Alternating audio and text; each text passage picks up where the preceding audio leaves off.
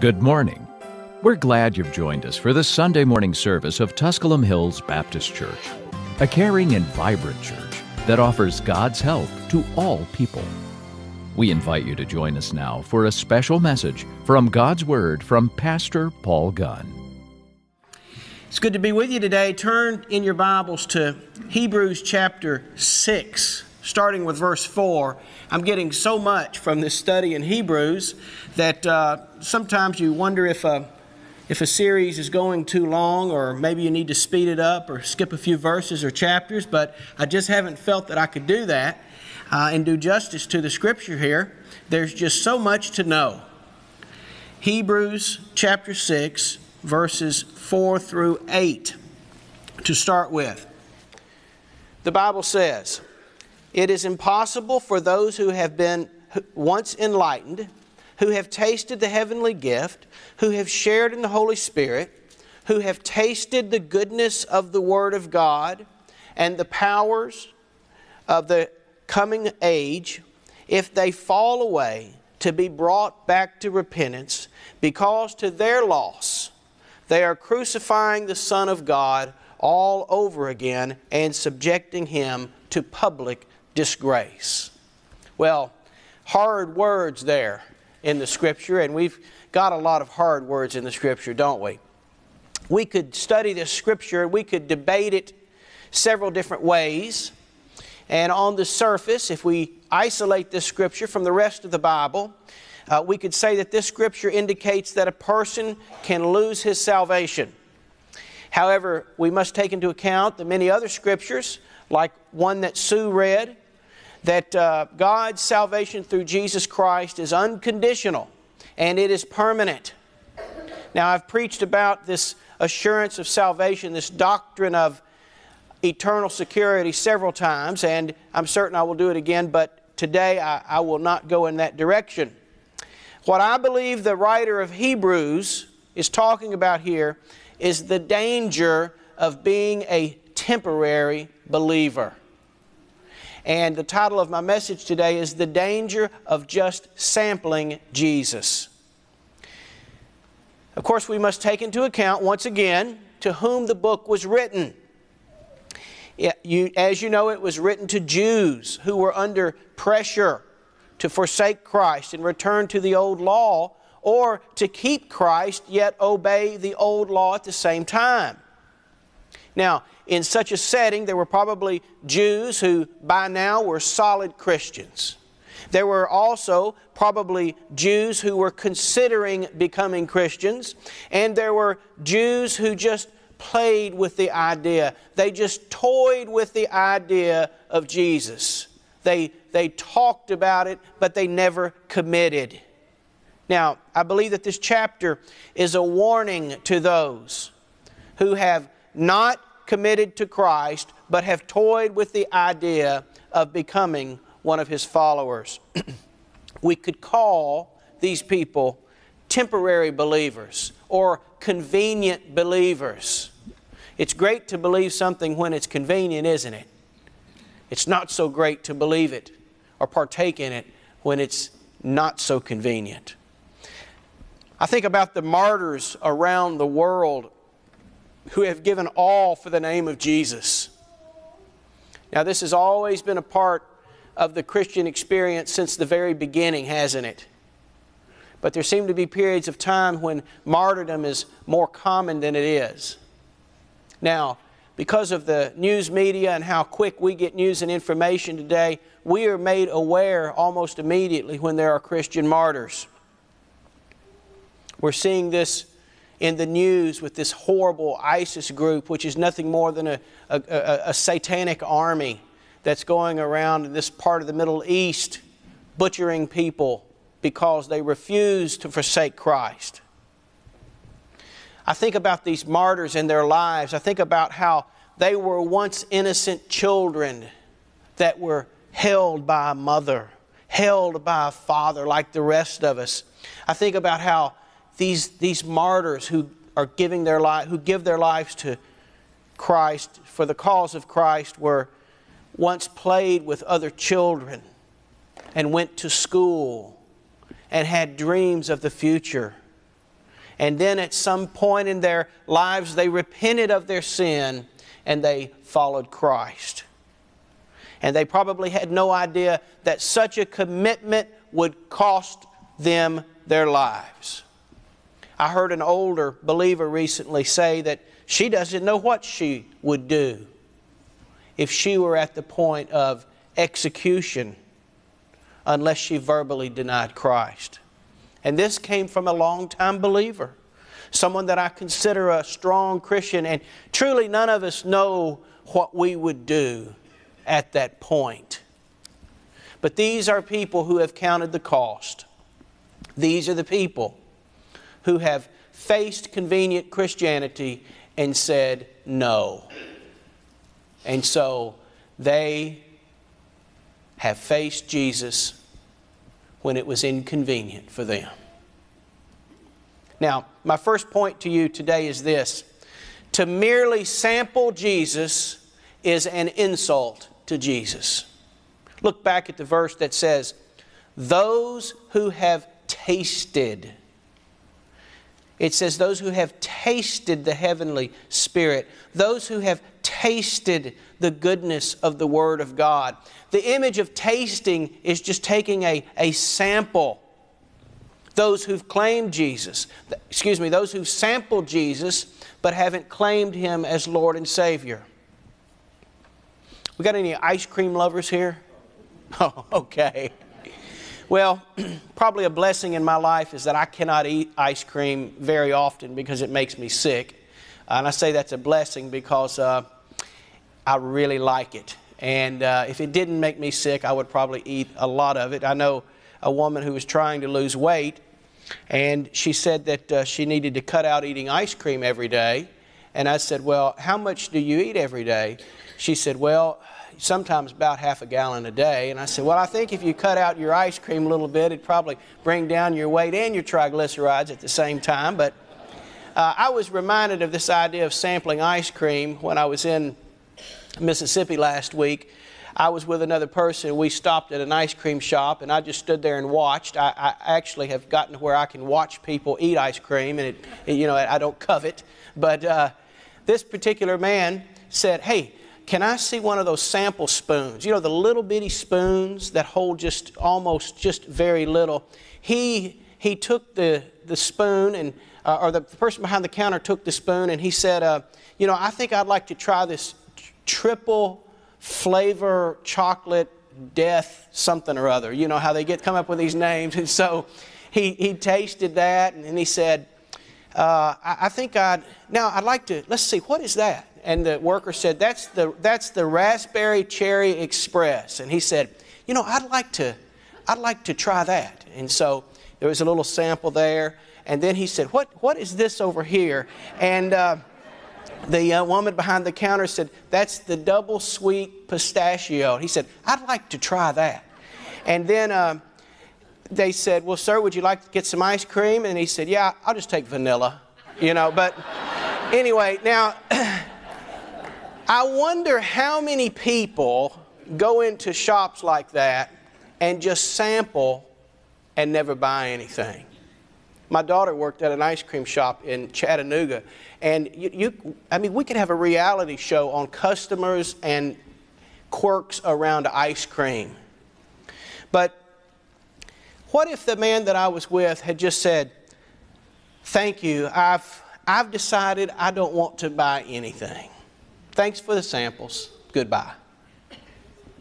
Perhaps a person might say, that's too expensive. Or a person might say, I forgot my money. Or a person might say, I'm just a cheapskate. I just like the free samples. Now let's go back to verse 4. Let's look at the people who sampled. It said, those who have once been enlightened. Listen to me. Imagine this in your mind. Hey, there's the Jesus shop. Let's go in. Let's try some free samples. Let me try the Holy Spirit. Wow, that tastes good. Let me taste the goodness of God's Word. That's good too. Now, let me sample the future. You know, the Scripture says right here, people who have tasted the power of the future. Wow, that's the best yet. But no, I don't want to commit. Thanks for the Jesus samples. Thanks for the Jesus samples. Goodbye. And on their way out, the person says, you know, the reason I did not buy, the reason that I only tried the samples is because I didn't want to pay that high cost. I didn't want to give my life. And the cost is just too high. So goodbye. Look at verse 6. To their loss, they are sacrificing the Son of God all over again and subjecting Him to public disgrace. In a manner of speaking, they are leaving Jesus on the cross permanently. Now, next, to merely sample Jesus means that no benefit is gained whatsoever. Look in verse 7. Land that drinks in the rain often falling on it, and that produces a crop useful to those for whom it is farmed receives the blessing of God. But land that produces thorns and thistles is worthless and is in danger of being cursed. In the end, it will be burned. You know, agriculture is used many times in Scripture. People then understood it, and today we understand it. Maybe those of us without a farming background may not understand these as clearly as those of us who do, but we get the general idea. In this example, our understanding is spiritual. The blessings of God are for those who have committed. Rain falls and a healthy crop is produced, but worthless plants are gathered and burned. Listen to me this morning. Those who merely sample Jesus will be gathered and burned like the worthless thorns and thistles. 2 Peter chapter 2 verse 21 says this, it would have been better for them not to have known the way of righteousness than to have known it and then turned their backs on the sacred command that was passed on to them. That's a powerful verse. Now back there in verse 9 in chapter 6 of Hebrews, the writer says this, even though we speak like this, dear friends, we are convinced of better things in your case, the things that have to do with salvation. In other words, the writer says, let's quit talking about that and let's move on to another topic. And so my next point is this, is that it's worth the cost for those who have tasted, consumed, and become laborers. The Bible says in verse 10 there, God is not unjust. He will not forget your work and the love you have shown Him as you have helped His people and continue to help them. We want each of you to know this same diligence to the very end in order to make your hope sure. We do not want you to become lazy, but to imitate those through faith and patience. Those who through faith and patience inherit what has been promised. God remembers those who have not fallen by the wayside. God remembers those who love His Son Jesus by loving others. God wants you to keep serving until the very end. He doesn't want you to become lazy or to become weary in well-doing, as it says in Galatians 6:9, but He wants you to stay the course. In Luke chapter 9, verse 62, Jesus said this, no one who puts a hand to the plow and looks back is fit for service in the kingdom of God. Perhaps you're here today and you've wondered if it will be worth it all. You've wondered if all of this is real. And it is true. It is true that we hope for a Savior that we have not seen with our own eyes. This Savior that we talk about, we don't even have a photograph of this Savior. We don't even have a drawing of this Savior that was done during that time. We don't have any video footage of this Savior. We have no recordings of His voice. But John chapter 20 verse 29 reassures us, because you have seen me, you have believed. But blessed are those who have not seen and yet have believed. I've asked Terry to illustrate this by singing It Will Be Worth It All. Oftentimes the day seems long, our trials hard to bear. We're tempted to complain, to murmur and despair. But Christ will soon appear to catch His bride away. All 'tis forever over in God's eternal day. It will be worth it all when we see Jesus. Life's trials will seem so small when we see Christ.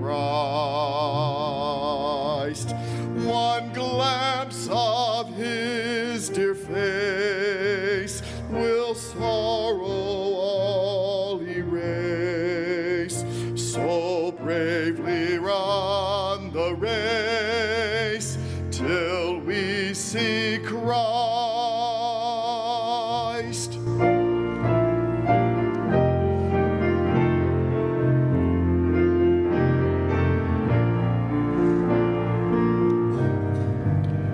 Sometimes the sky looks dark with not a ray of light. We're tossed and driven on, no human help in sight. But there is one in heaven who knows our deepest care. Let Jesus solve your problem. Just go to Him in prayer. It will be worth it all when we see Jesus. Life's trials will seem so small when we see Christ. One glance of His dear face, all sorrow will erase. So bravely run the race till we see Christ. So bravely run the race till we see Christ. Do you know this song? Would you sing this chorus with me right on the refrain? It will be worth it all when we see Jesus. Life's trials will seem so small when we see Christ. One glance of His dear face, all sorrows will erase. So bravely run the race till we see Christ. Amen. Terry and Marilyn, thank you so much for doing that on a short notice. You know, I've talked with a lot of people right before they died. I've talked with people as they reviewed their lives in just a few minutes and talked about their joys and their regrets. In every single case, without exception, no one has ever regretted sampling Christ and taking Him. No one has ever told me they regretted being a follower of Christ, serving others. No one has ever told me they've regretted being faithful until the very end. And so now here we come to decision time. A time of reflection, a time of confession, a time of decision. I want to ask you this morning, have you been merely sampling Jesus? If so, the Bible's clear what will happen to you. You can quit sampling today and you can partake. God's Spirit is calling you. Let's bow for prayer. Heavenly Father, be with us during this invitation time. I pray that this morning someone would come to know Christ. In Jesus' name, amen. We'll stand and have our invitation hymn. Any decision that needs to be made, we'll be waiting for you. Let's stand together.